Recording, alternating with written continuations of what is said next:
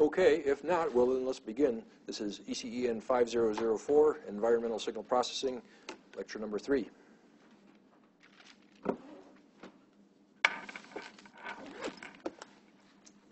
And there's going to be a lot of material that we pull out of various sources, and this is one example of that. I talked a little bit earlier about a textbook called Numerical Recipes.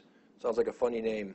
It's a really great book. It's one of the better references to have on your shelf for any kind of numerical analysis. So I have various excerpts of it on the D2L site for you to read, and in particular, I want you to take a look at those for this lecture. But I also would suggest, it's not a very expensive book. I think it is around $40 or so, $50 perhaps. You'd find it to be a really good reference to have in your shelf. Again, this Numerical Recipes. Last time we also asked whether we would like to make this a flipped classroom or not. The traditional classroom is what we're doing right now. That is, we use the class time for lecture with slides available before the lecture and video afterwards for review. Or we could possibly review our lectures using the previous year, actually the fall of 2013, the previous year's video lectures. And you would be responsible for viewing those lectures the evening before, and then we would reserve our class time for open discussion. That's the flipped classroom concept. We can do either of the above, and I asked if you would let me know your preference. The results of the poll are in. And here's the poll. It's almost a tie. So in favor, we have one strongly in favor of traditional. Actually, this is strongly in favor of traditional. This is moderately in favor of traditional. This is moderately in favor of flipped and strongly in favor of flipped. And so these are the numbers down here. And in many regards, it's a tie. We have a number of people who are leaning towards flipped, but they're only leaning towards it. There's only one that's definite. We have a few people who are definitely traditional, and only one that's leaning, actually two that are leaning toward it. So what I decided to do is apply weights, much consistent with this course from the standpoint of interpreting data, because in some sense, what we're trying to do by this poll is take a measure of what the prevailing opinion is. And so if we assign weights, a 1 being leaning in one direction or another, or in a 2 being definitely in favor of one direction or another, what we then can do is come up with a measure for how many people would like the traditional and how many people would like the flipped classroom. And it turns out in this case that we have 8 in one direction and 8 in another. So the average of that effectively becomes no significant conclusion, unfortunately. But that's an example of how one uses data. So what I'm going to suggest is that we use then the default format, which is the traditional format, unless we have any strong opinions one way or another. So let's just continue doing that for right now. That's our measure, in other words, of what the class's opinion is. Last time we talked about Gaussian random variables. We went over a number of aspects of Gaussian random variables: univariate Gaussian, bivariate Gaussian, multivariate Gaussian. We went over the characteristic function. We talked about Isserles theorem as well. And this was really a review, so nothing should be too surprising there. But we went over, again, these concepts in enough mathematical detail so we can use the concept of the Gaussian random variable in the course. We also talked about system noise and bias, and hopefully we've given ourselves a little bit clearer of a picture of what we mean by noise and in particular bias. What we want to do today is move into model-based parameter identification. So we'll talk about least square error fitting, I should say, or LSE, pseudo-inversion, which is a way of taking a model that you set up and data and coming up with the optimal coefficients for that model. We'll talk about the design matrix and the normal equations, the chi-squared quantity, which is extremely important in any kind of fitting, any kind of model-based parameter identification. Singular value decomposition. And if we have some time, we'll get to nonlinear and conjugate gradient methods. We may just pick these up next time, though.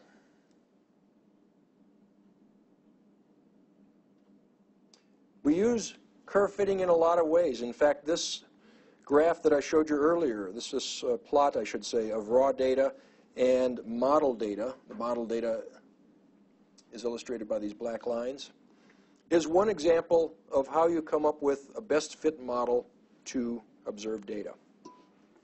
So this will happen a lot of times in the use of real data.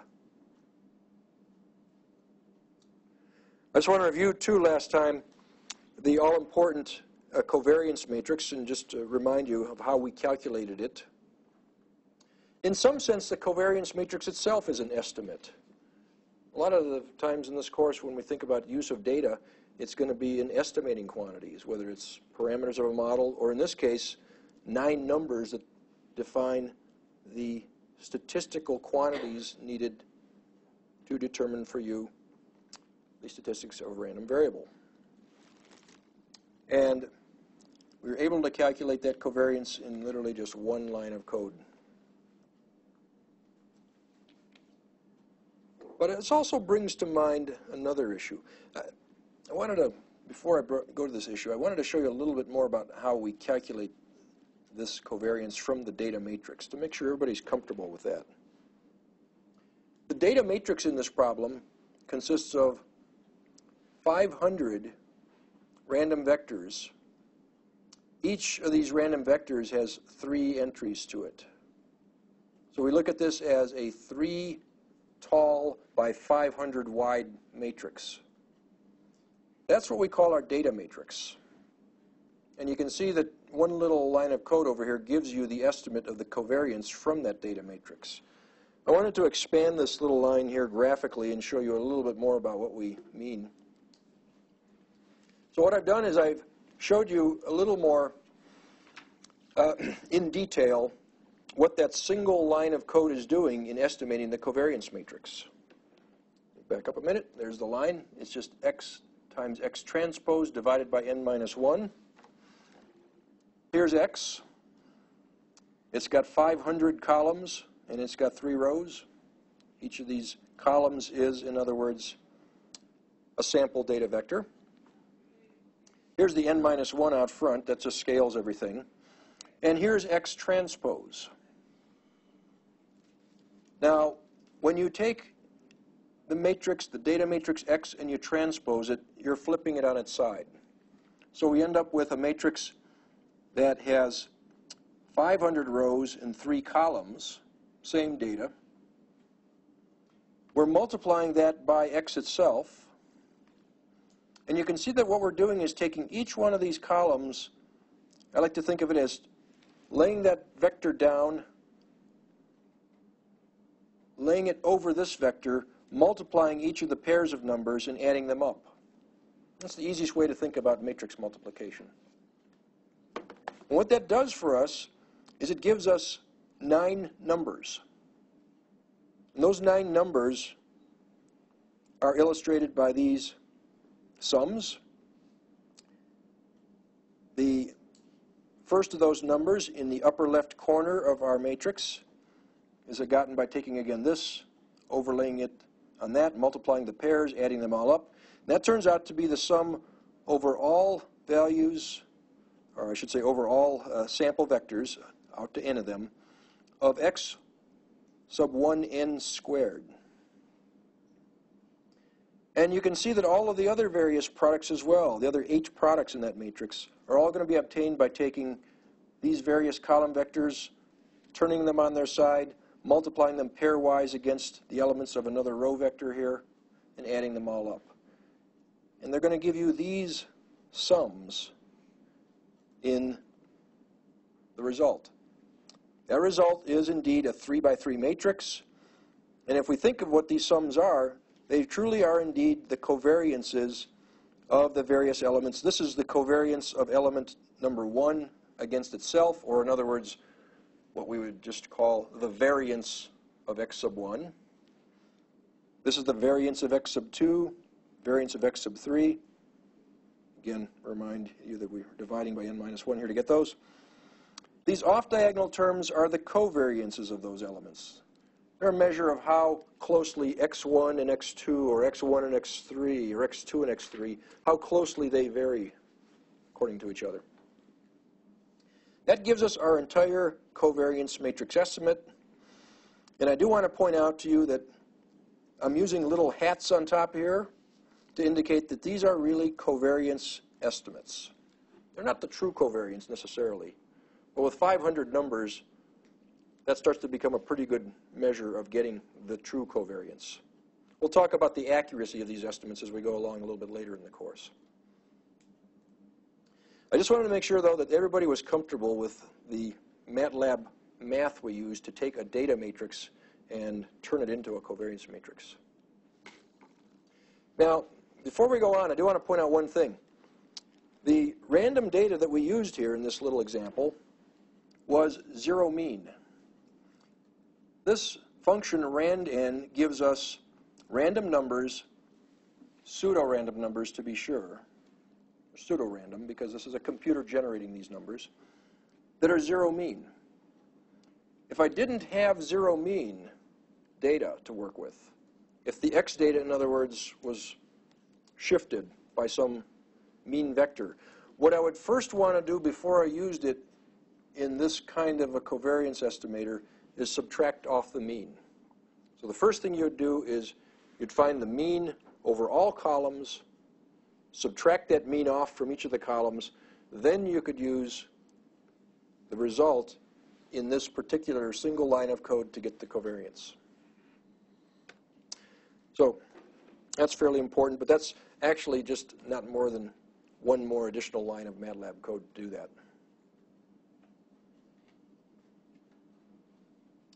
Now, one more thing I want to point out. Let me back up a bit here. Here's our covariance matrix estimate. It's a 3 by 3 matrix. What do we expect this covariance to be? If this is really a set of random vectors, 500 of them, each three-dimensional, what will we expect the covariance to look like, especially given that these are indeed normal random variables?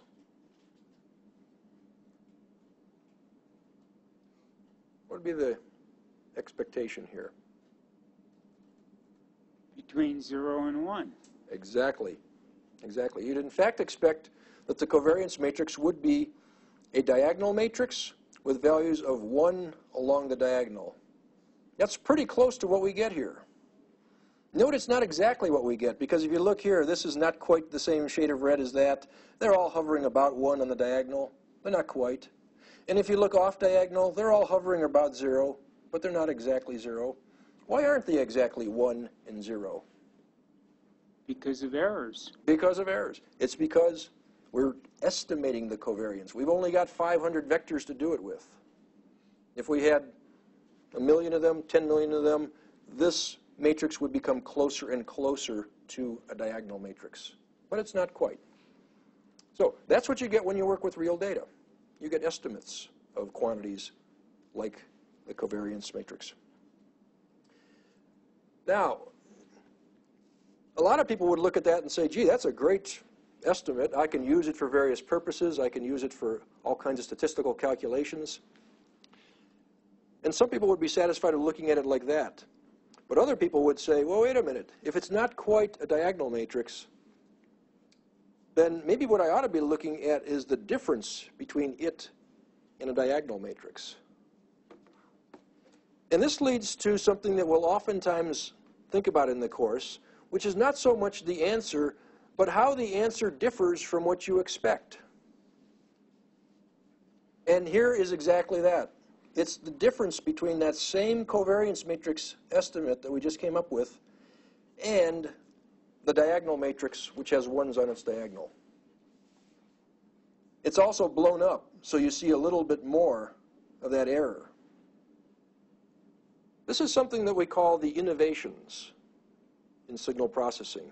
It's the difference between what you've got and what you expect. And that innovation is something that's worthwhile practicing, always thinking about. because that's what's really interesting in the use of data. It's not so much what the data is or what it becomes when you do a calculation, but it's how that calculation differ from what you expect. We'll talk about the innovations a lot in this course and how they are important in lots of different areas of signal processing. But anyway, here are the innovations for that little example we studied last time.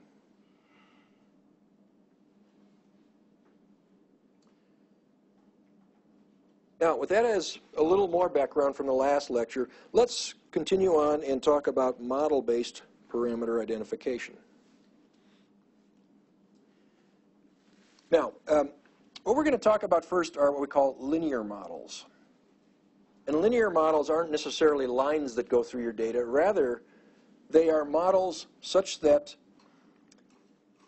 the data that you have is related to some set of abscissa points through a linear set of coefficients, I should say a linear product of coefficients times what we call basis functions.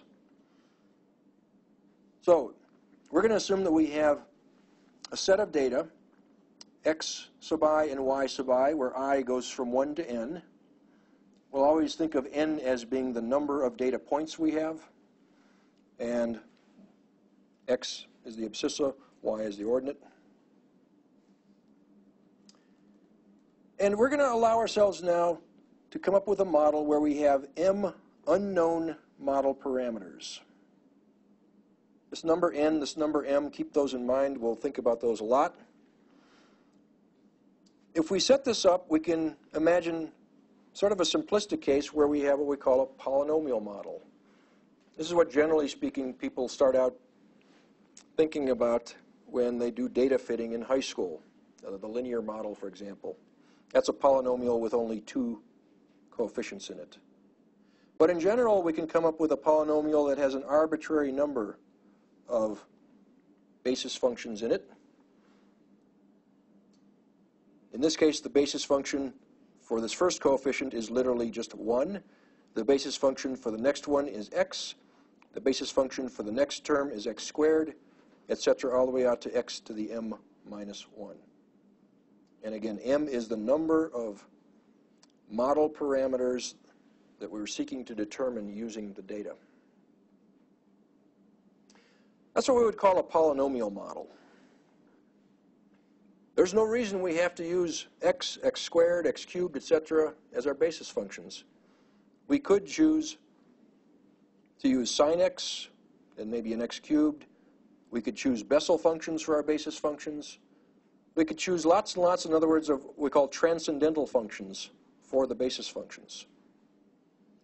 And that would be something we would call a transcendental model.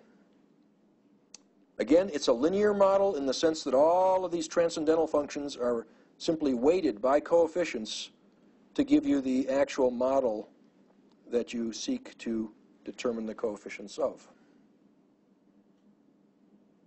And we can do other things as well. We can choose integro differential models, where our data, in other words, are related to coefficients multiplying integrals of some function of our data, our abscissa values, or perhaps coefficients multiplying derivatives.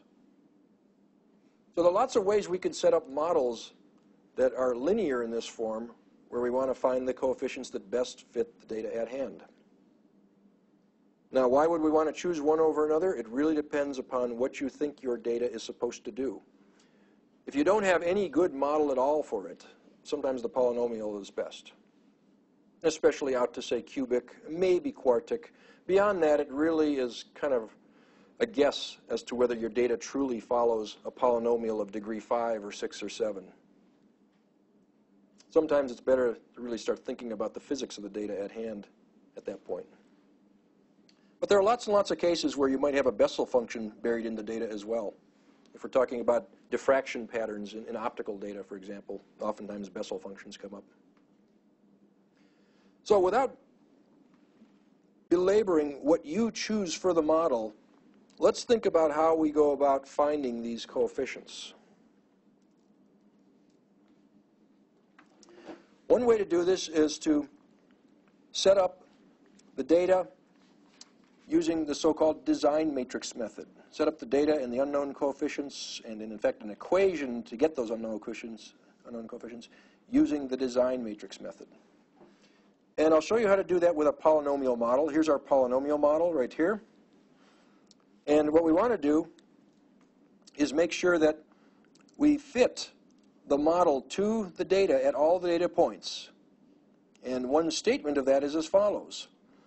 And that is that we make sure that the polynomial y evaluated at all xi values is equal to the yi values. In other words, this holds for all I. That's rather simple. You're literally just plugging in your x values, making sure that at those values this polynomial evaluates to the yi values. Force-fitting the polynomial to the data, in other words. And that will give you the following set of equations. We can put these in matrix form, and we'll find out that we have a matrix over here, which will have 1s in the first column, your various x values in the second column, your various values of x squared in the third column, etc., etc., and then finally your various values of x to the m minus 1 in the last column.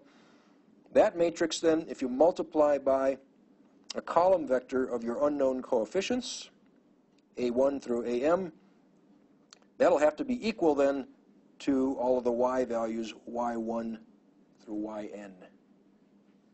That's force-fitting the model to the data. And this matrix A, we call in this case the design matrix. Now the real question becomes, how do you find your vector little a of coefficients from this design matrix? That will depend upon the number of data points you have, as well as whether these x values are repeated or not. So just hold that question in your mind for a moment, because what I want to show you next is how you do that using least squares error. If you've got more data than you have parameters, what we can do is we can set up what we call an error function, a square error function, E. And this is going to be the sum over all data points of the yi minus the y of xi given the vector of coefficients a. That's called a square error function. And to determine what the vector of coefficients is, what we can do is we can minimize this error function. We can differentiate it with respect to each of the various a coefficients, set that derivative equal to 0 for all j. J goes from 1 through m. And this will give us m equations in m unknowns. These are known as the normal equations. Let's take a look at how we do that. Here's our polynomial model. Here's our square error. And what I've done here is simply plugged in our polynomial model, evaluated it at the x sub I, just made essentially an expansion of this expression. You're still squaring the error. And now we're going to minimize this error by differentiating. We're going to take the derivative of that error with respect to all of the various aj, set it equal to 0, do this for j going from 1 to m. I just repeated what we're going to do here. And what you here see now is the derivative set equal to 0. There's the 0 on one side, and here's the derivative. We get that by doing the following. I'm just going to back up one slide real quick. You can see here, if you differentiate this expression, you're bringing down a 2, you're bringing down and outside a minus sign, and then you're differentiating with respect to one of these various coefficients. That'll bring out an additional xi to some particular power. That's exactly what we've got there. Here's the xi to the j minus 1th power. There's the minus sign, the 2. We're setting that equal to 0. And you can cancel off the minus 2, and you can multiply through this xi to the j minus 1 term by term in here, and you can rearrange this to look like the following. On the left-hand side, we've got the sum over all data of our coefficients multiplying powers of x sub I. The lowest power is the j minus 1th power. The highest one is the m plus j minus 2th power. And on the right-hand side, what we've got is the sum of y sub I times x sub I to the j minus 1th power. So this is simple algebra at this point. But what these are really m equations. And we call these the m normal equations. And this looks a little bit like a mess, quite frankly. So you might want to try to clean it up. And the best way to clean these things up is to put them into matrix form. Matrices are great ways of organizing numbers or equations. And if you think about it, those m normal equations now give us the following matrix equation. Over here I've got a matrix, and it consists of sums from 1 to n of various powers of x sub I, all the way up to x sub I to the twice m minus 1. Over here I've got a column vector of unknown quantities. These are my unknown parameters, and there are m of them. And over on the right-hand side I've got a sum over all of my data points of y sub I times all the various powers of x sub I. And it starts to look like something that you can fathom and actually set up in MATLAB and very easily invert. And in fact, it is invertible, provided that n is greater than or equal to m. In other words, provided you've got enough data to handle all of the unknown parameters in the problem. And one more provision, at least m of the x sub I are distinct. If you've duplicated values of x sub I, then you might end up not being able to invert that.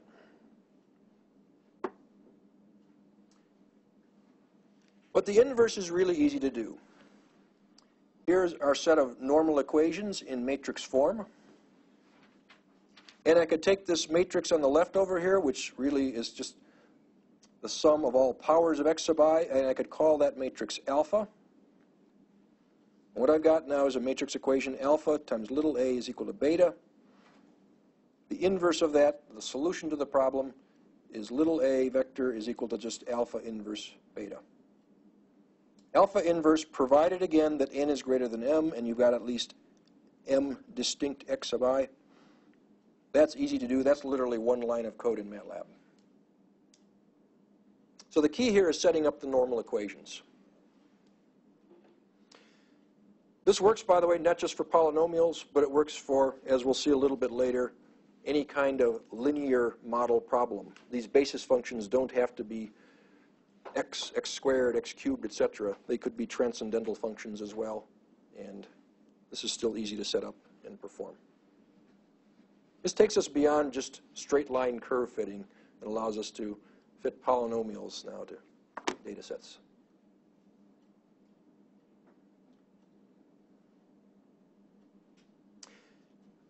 Let's get back to the design matrix for a moment, though. I presented that first slide about the design matrix for a reason. The design matrix was a force fit of the model to the data within equations. And you might ask, what's the relationship between the least squares normal equation method and the design matrix? And I want you to note something. Alpha in the previous slide just happens to be A transpose times A being the design matrix. Now maybe that's not too obvious, so let me go back a few slides. Here's our design matrix. This is where we force-fitted the model to the data. There are n equations, there are m unknowns. A was what we called this design matrix. Now let's go back forward again. I want you to note that alpha in the previous slide, where we set up the normal equations, it is literally equal to A transpose times A. You can prove that to yourself real easily. Not hard to do. Here's A, the design matrix. If you take A, transpose it, multiply it by itself, you will get exactly this matrix alpha.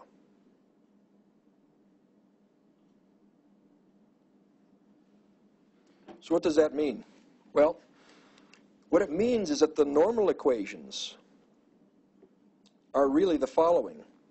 The left-hand side, where we had an alpha A, is really the design matrix A transpose times A. And the right-hand side, let's pay attention to that for a moment. If y is our vector of measured ordinate values, back up one more slide, we note that the normal equations over here have a vector that we're calling beta, which is yi times sum of, times 1. Then we have a sum of yi times xi, sum of yi times xi squared, etc.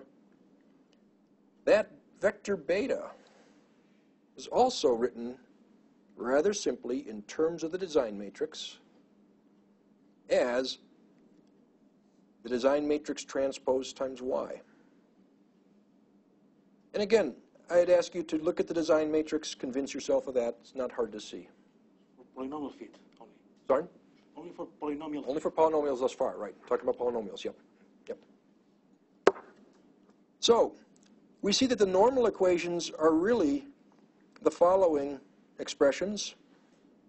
And if you want to find what parameters to choose for your model, what you can now do is the following. You can take the product of A transpose times A and invert that, multiply it on the left-hand side, I should say left multiplied on the right-hand side of the equation. Here it is. And you end up with your estimate of the parameters of your model. So, the design matrix itself is buried in least squares estimation, and very simply too. This inverse here, where we take a design matrix, we transpose it, multiply it by the data, and then we take it, transpose it, multiply it by itself, invert it. That's known as the pseudo-inverse of the design matrix. Pseudo-inverse. It's not quite an inverse because the design matrix itself, when you force fit the data to your model, or your model to the data rather, there's no guarantee that that design matrix is going to be invertible. But when you multiply this by the transpose, when you multiply this by the transpose here, invert those, that pseudo-inverse will give you the least squares fit.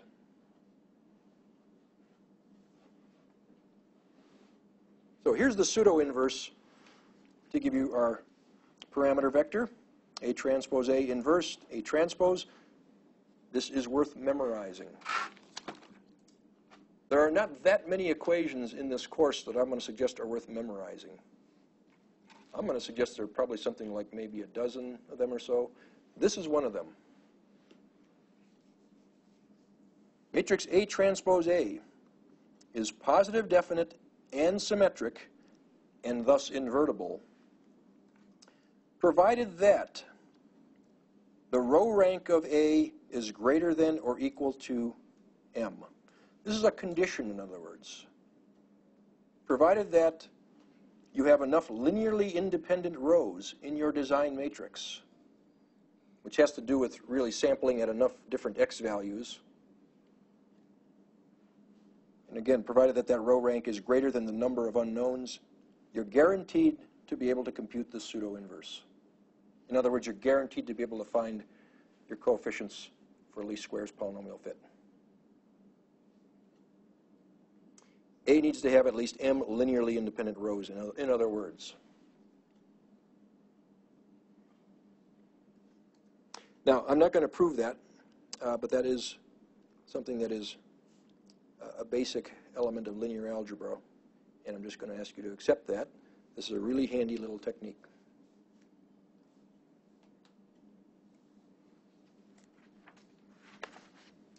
We can go there even quicker, by the way. If you recall, this was the expression that we used to force fit the model to the data. Here we have our design matrix. Here we have our unknown coefficients. Here we have what would be our measured values. If you then take this and you left multiply by A transpose, and then provided that A transpose A is invertible, you can see how the pseudo-inverse comes about. It really is based upon force-fitting data in some regards.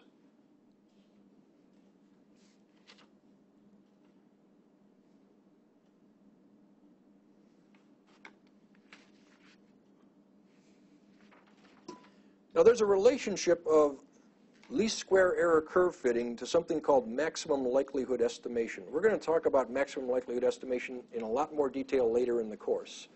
So I don't want to dwell on it now. And so the next few slides I want to go over somewhat quickly. Please bear with me. Don't like to go over things quickly. But I do just want to point out that least squares error fitting has a lot of undercurrents in a lot of the things we're going to do in the course, and one of them is relationship to maximum likelihood estimation. What's maximum likelihood estimation? Well, I want you to consider the following. Consider the model fit. In other words, consider your process of getting the best set of A coefficients as an estimator of some unknown data that you're trying to get at.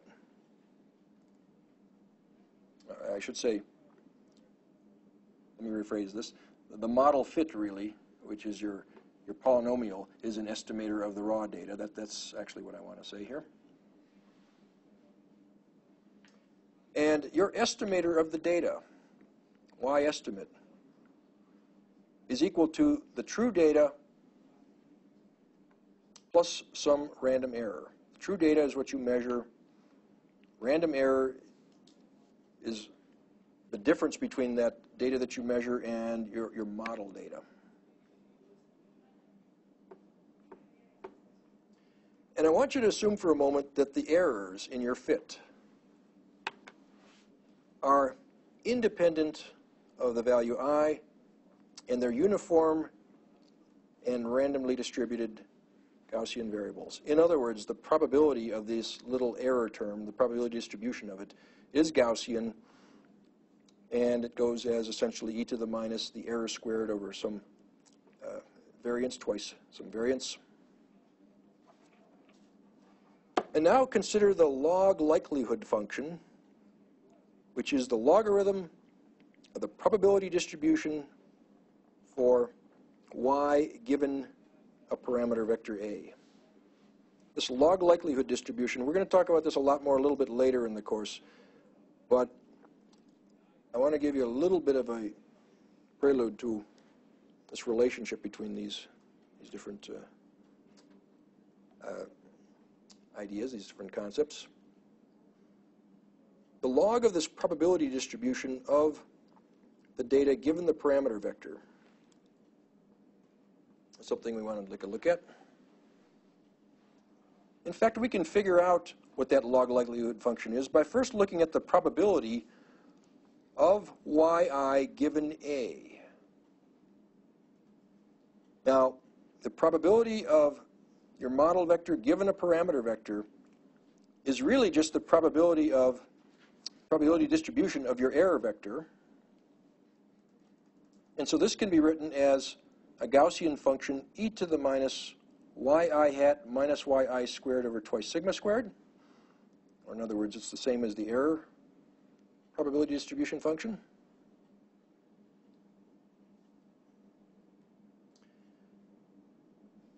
And for all xi, then n of these xi values, what we have, since these errors are assumed to be independent of each other, we've got a probability distribution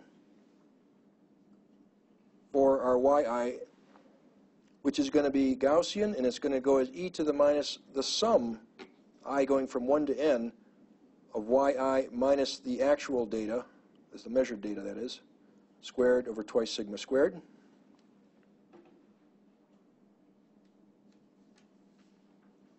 And therefore, the log of that probability distribution function, in other words, the log likelihood function, as we would call it, is the following.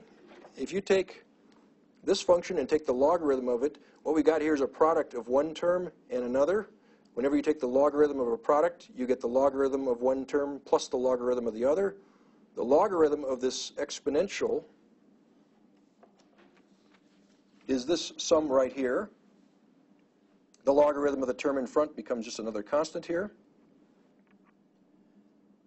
And when you maximize this log likelihood function, in other words, produce what we call the maximum likelihood estimator, what you end up doing is minimizing the least squares error. Because here we see a sum from 1 to n of yi model minus yi squared. If you come up with the parameter vector a that maximizes this function, because of this minus sign over here, it's actually minimizing that function. So I just want to leave you with the notion that the least square error fit, which we get by, for example, pseudo-inversion, that's actually the maximum likelihood estimate of the data, provided that the errors can be considered Gaussian independently random variables, independently distributed random variables. So I don't want to dwell on that too much, and we're going to talk about maximum likelihood a little bit later in the course, but I just wanted to point out that least squares error has a lot of undercurrents with a lot of other concepts in the course. Let's get back to more mundane issues. Let's say you didn't feel that your data satisfied a polynomial relationship. Maybe your data, for example, really looked like it was oscillating, or maybe the physics behind your measurements suggested that the data was oscillating or following a Bessel function or some other basis function. How do we handle now the arbitrary basis function?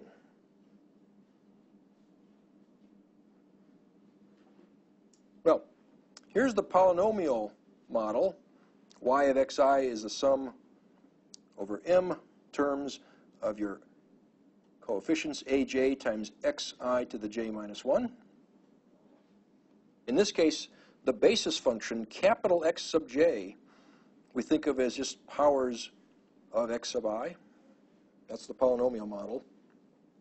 But you could have these basis functions again be sines, cosines, exponentials, transcendental functions, lots of different functions.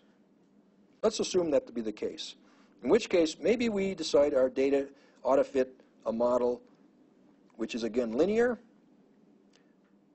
but it's a set of coefficients multiplying these more arbitrary transcendental basis functions. This still easily leads to a general form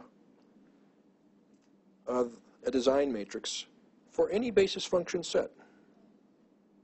All you've got to do is force fit the model to the data, and you'll end up with now a design matrix A, which is going to be your various functions that you've picked evaluated at all of the various abscissa points.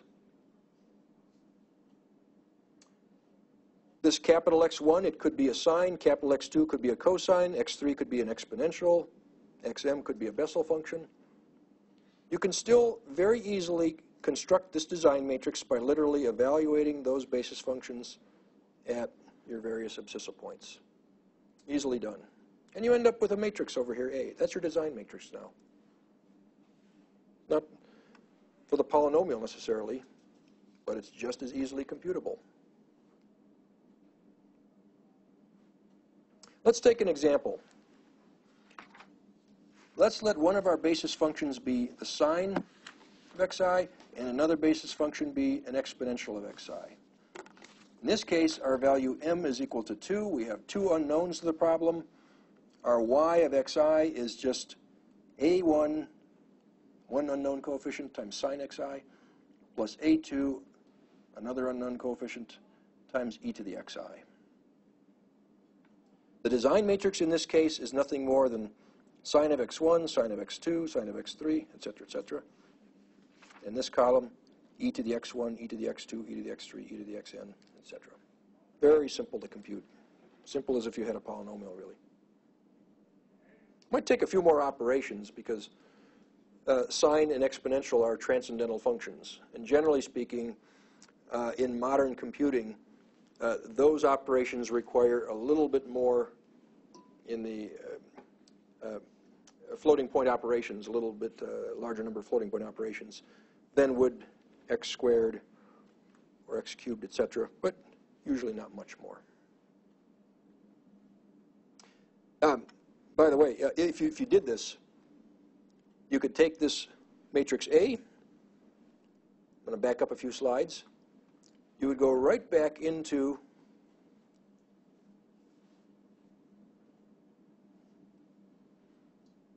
this equation.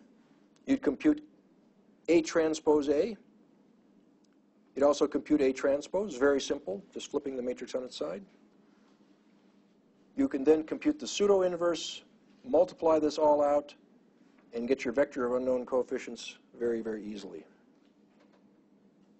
So what we talked about really for the polynomial model is very easily extendable to any kind of transcendental model as well.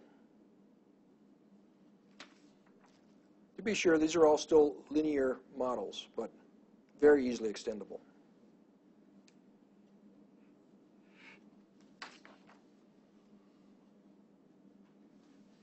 Now, I'm going to get to an actual MATLAB example using this in a minute or two.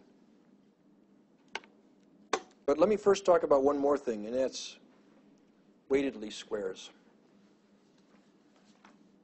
Many times in measurement, you might get a data set xi, yi, where you trust some of those measured values of y more than others. How do you handle that? How do you put a weight on some of those? Rather simple. You do so by constructing an error function that's the sum over all of your points of your data minus your model squared, but you divide through by a number sigma I, which is your estimate of how accurately each one of those yi's was measured. The sigma I, in other words, is the measurement error standard deviation. What you're effectively doing is saying some of those n points are more valuable than others, possibly. Of course, if you've got a measurement system whereby all n points were measured with the same error, no problem. Sigma I is the same for all values of I. You could just bring it right out of that sum, and you've got really the same problem as before. But in this case, this allows your sigma I to vary from point to point. How does that work into the problem? Very simply, it turns out. The design matrix, which could consist of transcendental functions or polynomial functions, either way, is simply modified by dividing through by sigma I. So before, where we had capital X1 evaluated all the xn points, now it's capital X1, but it's divided by sigma 1, then divided by sigma 2, divided by sigma 3, etc. And the b vector on the right-hand side, this now becomes not just y1, y2, y3, but it's y1 over sigma 1, y2 over sigma 2, etc. You're weighting these values accordingly.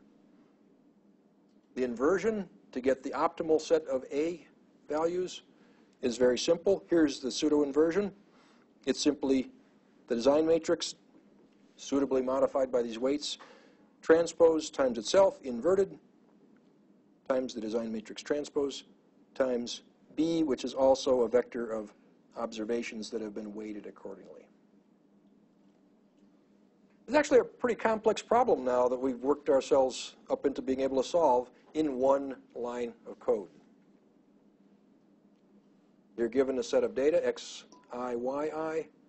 They might fit a linear but transcendental model of an arbitrary number of coefficients multiplying these transcendental functions. And you might trust data from one particular value of I more than another, there's the optimal solution. It's no more complex really than what we started out talking about, simple polynomial modeling, simple least squares inversion for polynomials. And in fact is the least squares solution as well. I hope everybody sees the power in this approach. A lot more powerful than just fitting lines to data.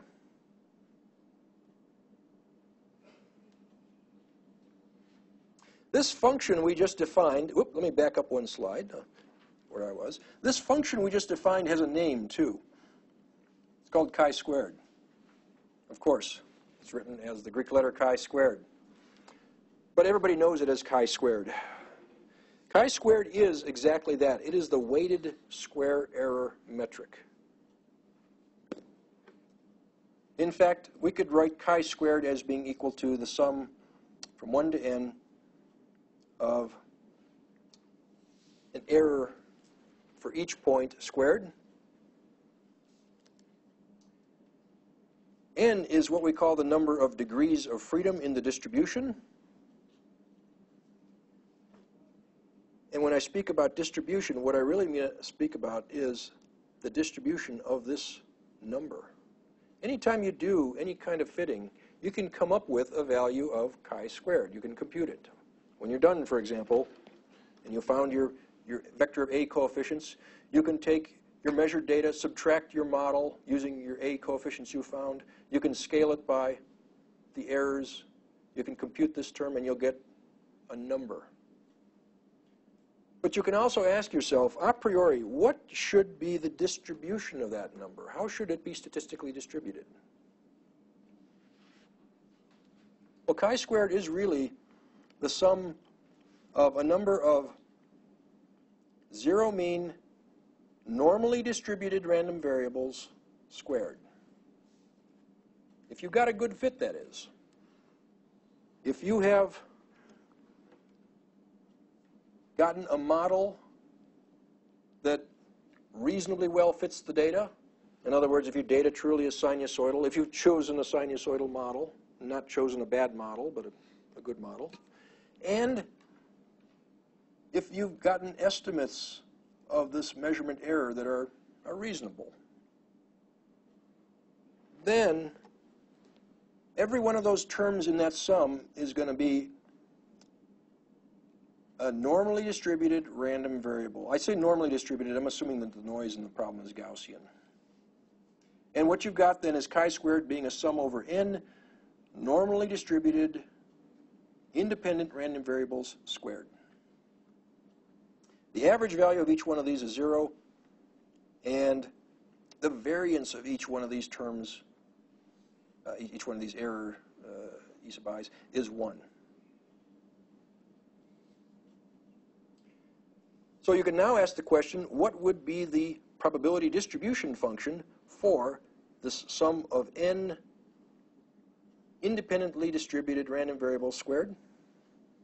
And the answer is, it follows this distribution. The probability distribution function for the statistic chi-squared, we think of chi-squared as a statistic, as a function of x, is equal to x to the n over 2 minus 1, e to the minus x over 2. That's a very, very well-known form. I'll show you plots of it in the next slide. But it's worthwhile to think about what the statistics of this statistic are. The average value of chi-squared, the expected value of it, if you've got a good model fit, is just going to be n. You can figure that out if you, for example, determine what is the mean of x given this distribution. I don't ask you to do that, but if you wanted to, you'd integrate this distribution times x from 0 to infinity. Chi-squared is a positive number, clearly, so you integrate from 0 to infinity. And you'll find out that that answer becomes n. You can also find out what the variance of this chi-squared statistic is. There's chi-squared. Again, think of it as a random variable. If you take it minus its mean, and then look at it, what its expectation is, and again, I'm not asking you to do this, but if you wanted to do, you could set up the integral to do it. You'll find out that it equals 2n.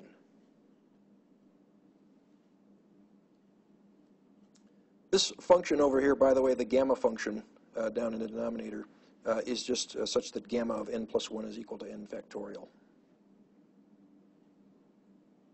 Now, with this notion that the expected value of chi-squared is n, and its variance is twice n, let's take a look at some plots of the distribution function for chi-squared.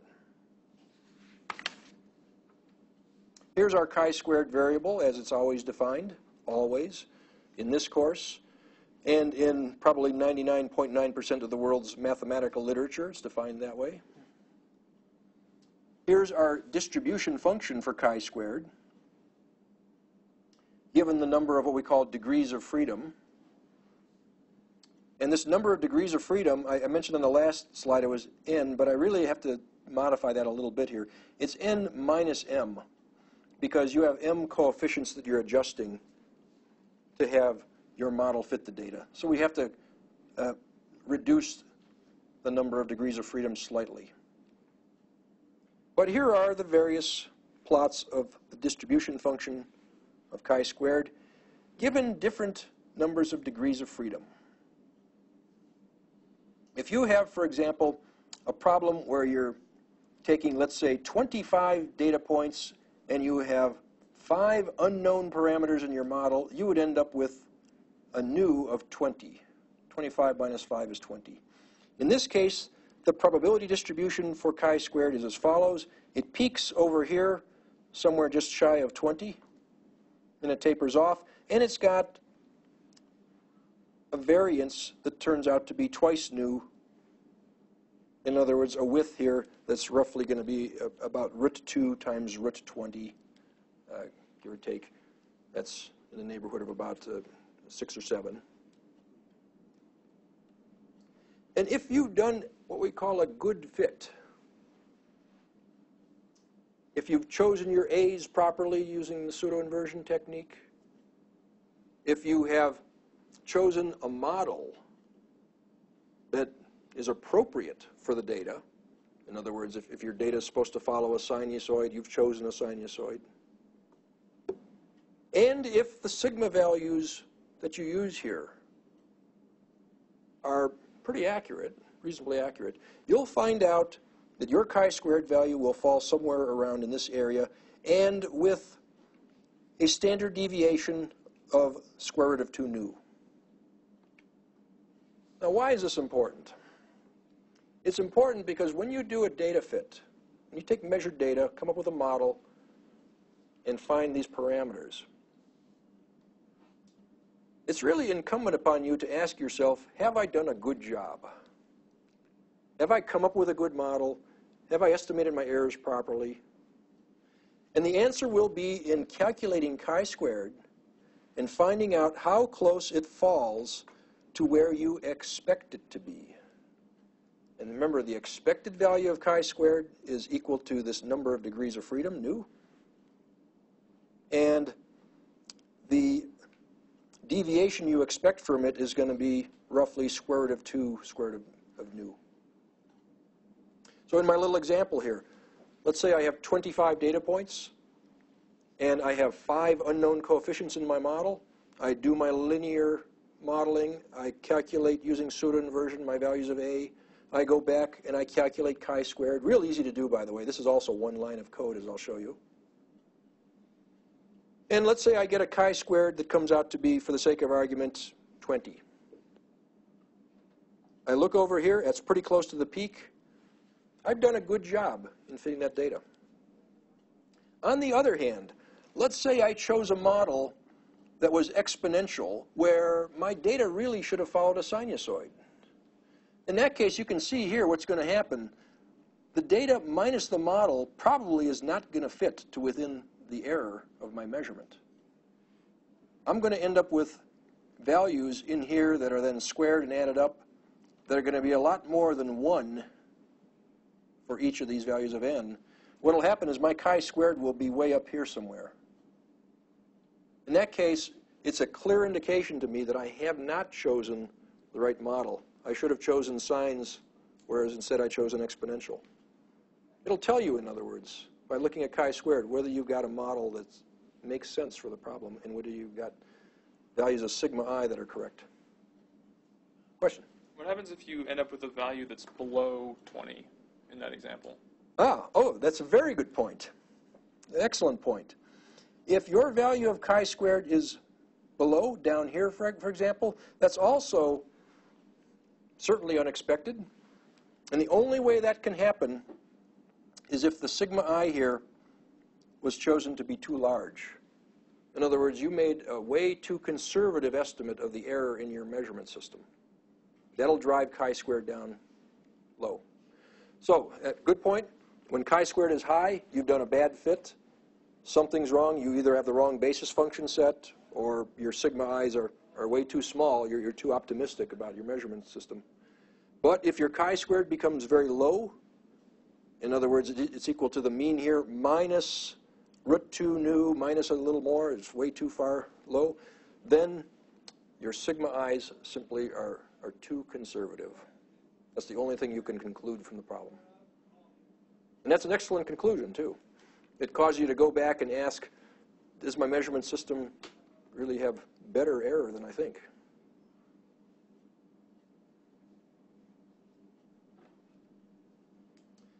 So, chi-squared goodness of fit and its PDF. This is a really useful concept.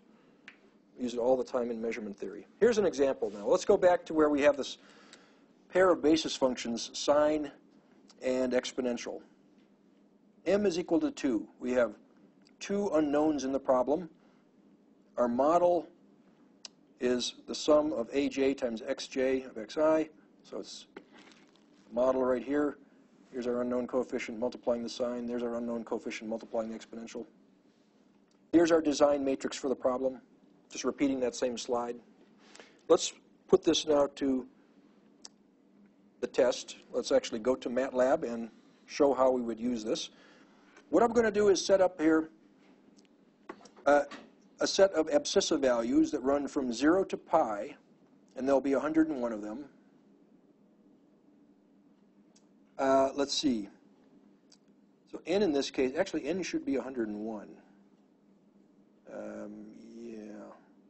Sorry about that. N should be 101. That won't make too big of a difference. But in any case, I've got about 100 abscissa values. And let's say that the coefficients here that I'm going to use to generate a pseudo-random set are 1 and 0.1. These are the true values, in other words, that underlie the pseudo-random data I'm going to generate. I'll then try to estimate these values using least squares fitting. I'm going to make sure that, though I'm simulating a real measurement system, I'm going to add noise to the measurements of this data. And so I'll construct the data that I measure as follows. It'll be A1, which is 1 times sine of x. It'll be 100 or 101 numbers, plus A2, which is 0.1 times e to the x, plus sigma, which is a half times a random set of normally distributed variables that are of the size of x. This is my random data, and I plot it down here. These little circles are exactly that random data. Now, if you didn't see these lines over here and you looked at that data, it's kind of hard to really determine whether it follows a polynomial or a sine or an exponent relationship, an exponential relationship. It's really impossible to say. So, in some regards, I'm going to imagine that I'm using the physics of what I think is going on to suggest that I have here a model which consists of a sine and an exponential. And here is the design matrix. It's literally one line of code. X is a tall vector of points. It's 101 tall by one column. And my design matrix here is constructed literally just by taking the sine of that column and putting it next to the exponent of that column. One line of code. Now, what are the fit variables? A fit is equal to the inverse of A transpose times A transpose times Y. One line of code gives me the two coefficients that are the least squares error modeling coefficients, best modeling coefficients, in other words, for this data. Now, how do I construct the actual model of this data after I've come up with my A coefficients? Very easy. I take my design matrix, I multiply it by my fit coefficients. So this fit coefficient vector is really a vector that has two columns, one row, two numbers in it. Multiply it by A, and that's equal to my fit vector. How do I calculate chi-squared? Again, one line of code. I take my fit values, subtract the actual data, the pseudorandom data I used to come up with my measured data over here. I square that, I sum it, and oh, by the way, I want to come up with a chi-squared value, so I divide it by sigma squared as well. In this case, the sigma happened to be the same for each data point. The noise, the measurement error, in other words, was the same for each data point. So all I needed to do was divide by a scalar. But if you happen to have some knowledge that your measurement error was different from point to point, then the sigma could easily be a vector, in which case you divide through by the sigma that's associated with each one of the entries in the y values, and then you'd sum things up. But again, one line of code. This produces for you the well-established classical chi-squared variable for the problem. Now let's take a look at the results. The blue circles are the actual data points. The actual model,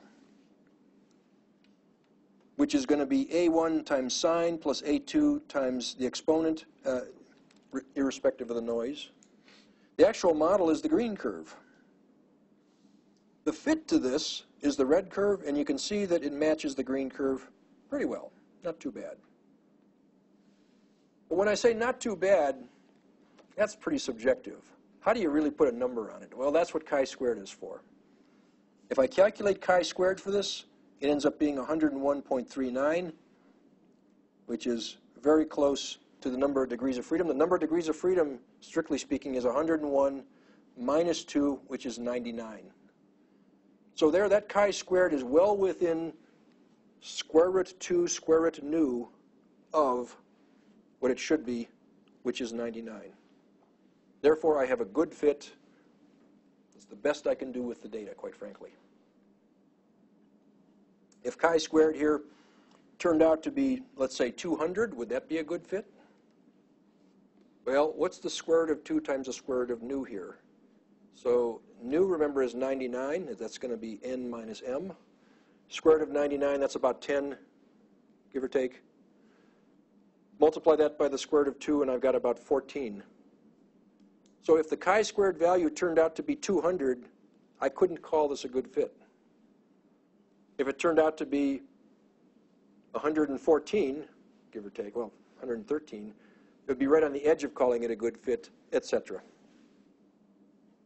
So it's a real valuable, not a subjective, but a very quantitative means of determining whether you've done a good job in your linear model fit. Note that the A coefficients here, too, come out pretty nice.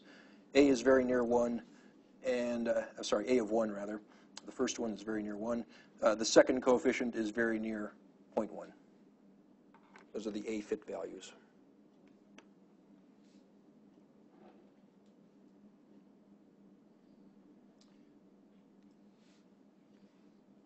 What if we have complex data? In electrical engineering, we oftentimes have complex data. We have vectors that describe the magnitude and the phase of some signal.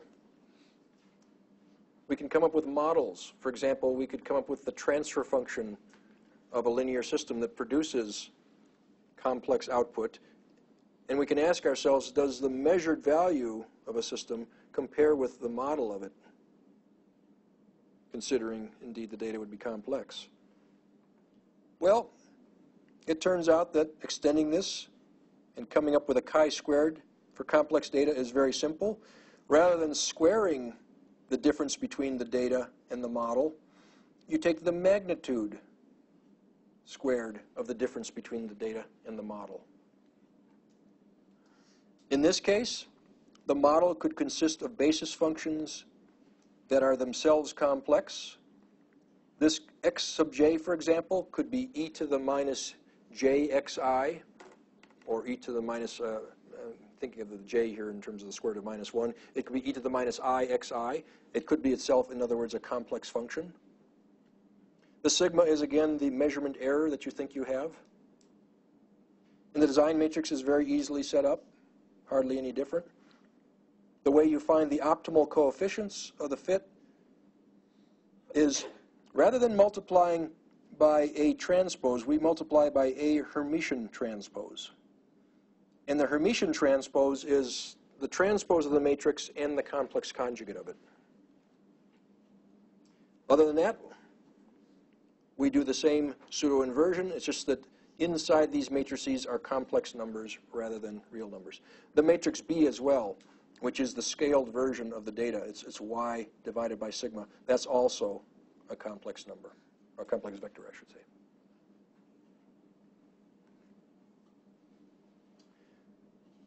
So we've gone from taking observed data, which could be modeled by transcendental functions, polynomials, really even integral differential functions, as long as the model is linear. The error on each one of those measurements could be different, and the data itself could be complex, as long as our number of measurements was greater than the number of coefficients. We found here very easy ways, literally one line of code solutions for getting the optimal fit coefficients. What if n is less than m? What if you don't have enough measurements, in other words? Well, there are still ways of going about using these constructs for coming up with solutions. And they have to do with the use of what we call singular value decomposition. Now, singular value decomposition is something I want to spend a few minutes on, so I'm going to stop right here, and we're going to pick up next time. We're going to talk about SVD and how it relates to least squares inversion. And we'll see how we can use SVD to get a best estimate of your A coefficients, your model coefficients, even in the case where the number of data points is less than the number of model coefficients. And we'll talk about that next time.